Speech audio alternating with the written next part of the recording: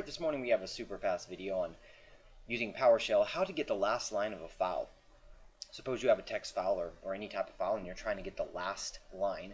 We know how to get the first line, but how do we get the last line of a file?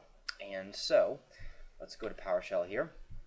And you'll see what we've done is we've used this before, the get content. We're getting the content of this file. And what we're doing then is we're creating a new variable called y, and we're setting y to this variable here, which is the content of this file, and we're setting it to f.length, and then we're returning y.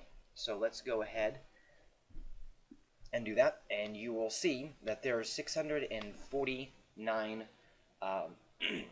649 lines in the file, excuse me. And just to kind of point out for those of you who don't remember, if we want to get the first line of the file, it's as simple as F0 is the first line of the file. Now this will actually return the first line of the file. Okay?